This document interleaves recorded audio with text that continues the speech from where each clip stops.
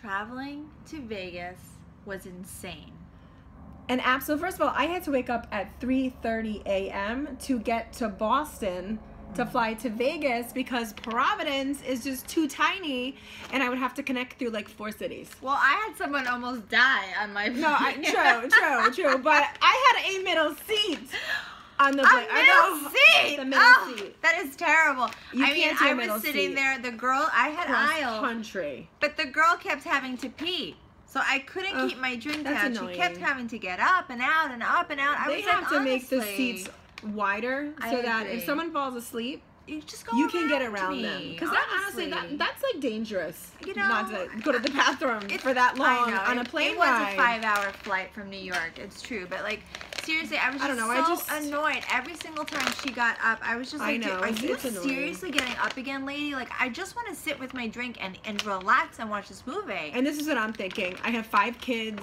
I just want time to like just sit down. I don't want to talk to anybody. I don't want to do anything. I was on JetBlue, so I wanted to watch my movie, which I could watch my movie, and I just wanted to read my trashy romance. That was all I wanted to do.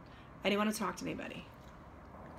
So I will tell you, I did end up getting to watch 2 movies like really quietly on my own, which was really nice. It was like really relaxing, and I didn't have my kids like constantly asking me for things, so I could just be in my own mind peacefully and enjoy the moment. Which helps. Yes, it does help. You're not as hangry as I guess you would be. Yeah, I mean, I guess maybe me complaining, maybe I just was a little hangry. Yeah, and you know what too? Like, this is what I'm thinking. We got here safe and sound. We did get here safe even and though, sound. it was middle seat, it was a long flight, to wake up early, we got here safe and sound, and we've had a lot of fun. Yeah, we did. It wasn't that bad. I mean, I think I'm just a miserable New Yorker. I think that maybe you are, but you know what I think? I think that the Jack Links, my turkey jerky, I had a little it's helping me not be as hangry. It's not making, I have to be honest. I'm not as hangry, and I feel I'm still, and deep down inside, I might still have a black soul.